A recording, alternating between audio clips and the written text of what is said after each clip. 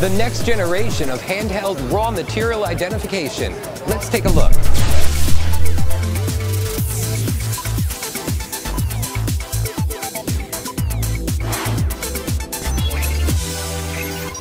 Meet Dwayne Sword. He's an expert in portable optical analysis.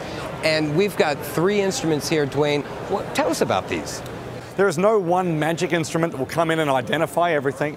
These are qualitative and in this case also quantitative analyzers. We have 3 instruments. They're all vibrational spectrometers. At the highest level, I can say this is a near-infrared instrument.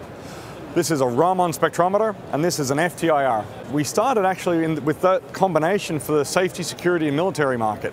You know, there are different explosives, narcotics, hazardous chemicals. Some things just don't work for one science or the other. The same is true in the pharmaceutical, nutraceutical, and food and agriculture market. TrueScan RM is a very exciting new product. We launched it yesterday. We've had a lot of interest in the last 2 days. TrueScan RM is our 2nd generation Raman spectrometer. It's half the size, half the weight, and at least 5 times faster for a typical scan. Frankly, a game changer for the pharmaceutical industry who are moving to 100% inspection. One of the attributes, beyond being small, fast, light, and actually kind of cool features like biometric login for fingerprinting, it's easy to use. And I love giving it to a person that's never used one. So I'm going to give you the instrument.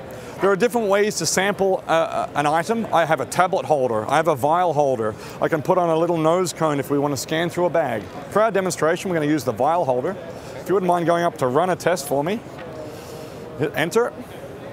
So it says cyclohexane there. We could scan the barcode and it'll tell the instrument, please look for cyclohexane. If you wouldn't mind going down to start run, hit enter.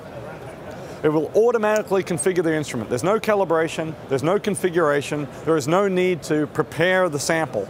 The whole idea is point and shoot. So when it comes to raw material incoming inspection, whether it's a nutraceutical company, it could be a plastics and polymer company or a pharma company, the job is very important but almost profoundly simple.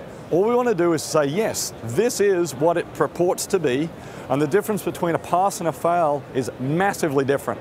So the whole idea for this instrument is we have a lot of volume coming in. They need to authenticate everything that comes into the warehouse. They want it to be non-contact, they want it to be fast, and you don't need to be a PhD to do what you just did.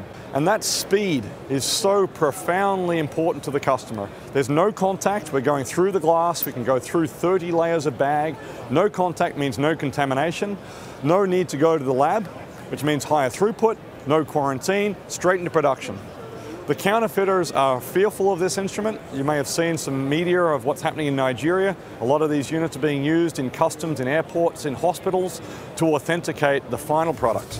We're not doing detection, these are positive identification. We will tell you what the chemical is.